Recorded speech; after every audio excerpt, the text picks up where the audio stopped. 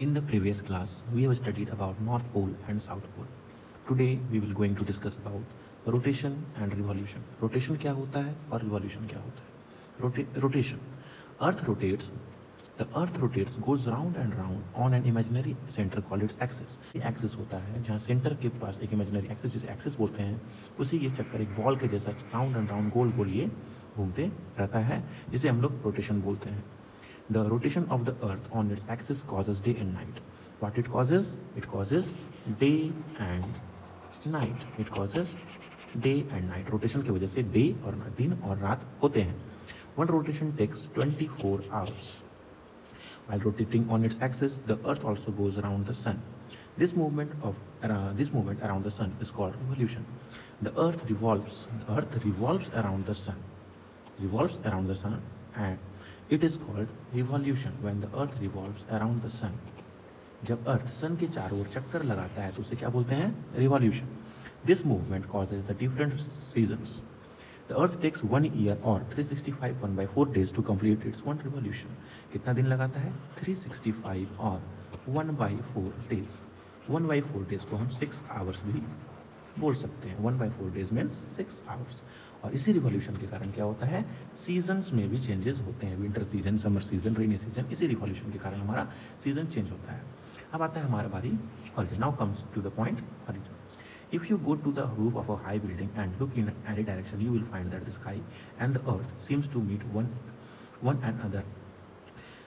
When you are standing here and you are watching the sky, you see that the sky is looking like that it meets here. जब आप कहीं पे खड़े रहते हो, किसी कोने में देखते हो, आपको लगता है कि इस आसमान जाके यहाँ पे खत्म हो जा रहा है. The place where the earth seems to meet the sky is one. और जहाँ पे आपको लग रहा है, the place where the earth seems to meet, जहाँ पे लग रहा है कि खत्म हो जाएगा, इसी प्लेस को हम लोग क्या बोलते हैं? हॉरिजॉन बोलते हैं. इसी प्लेस को क्या बोलते हैं? Horizon. If you move in the direction of horizon, you will find that the horizon is moving away. आप जैसे जैसे इसके नज़दीक जाइएगा, हॉरिजॉन भी आपके आगे जाते जाएगा. ये कभी भी खत्म नहीं होता. जितना आगे बढ़िएगा, हॉरिजॉन भी आगे बढ़ते जाएगा. In fact they never meet. ये कभी भी आपका एक दूसरे से मिलेगा नहीं. By this way it is verified that earth is round. इस प्रोसेस से जैसे कि हॉरिजॉन का मेरा आगे बढ़ते जा रहा है, तो horizon moves away by moving forward. It proves that the earth is round in shape. Now, our astronauts means the person who goes into the space for certain research and for some findings. For example, they go to the moon or other planets. They are called astronauts. ऐसे व्यक्ति जो space में किसी research के लिए जाते हैं उन्हें हम एस्ट्रोनॉट बोलते हैं. The first man was Yuri Gagarin of Russia who went into space in अप्रैल 1961.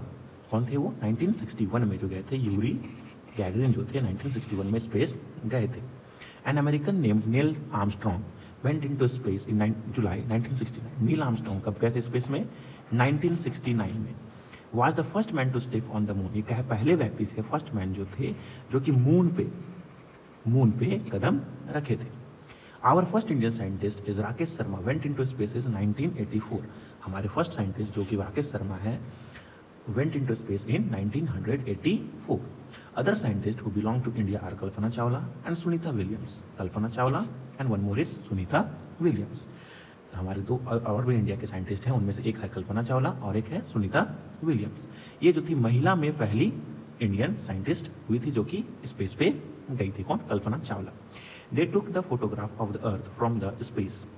और ये लोग स्पेस के ऊपर से एक फोटोग्राफ लिए थे अर्थ का.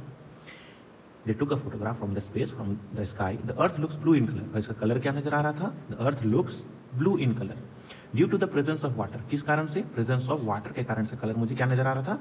ब्लू. इसमें क्या है? ज्यादातर अर्थ में क्या है? पानी है. So it is called blue planet. इसलिए अर्थ को हम लोग ब्लू प्लैनेट भी ब्लू प्लैनेट भी बोलते हैं. That's all for today. Tomorrow we will discuss the exercises and try to complete it.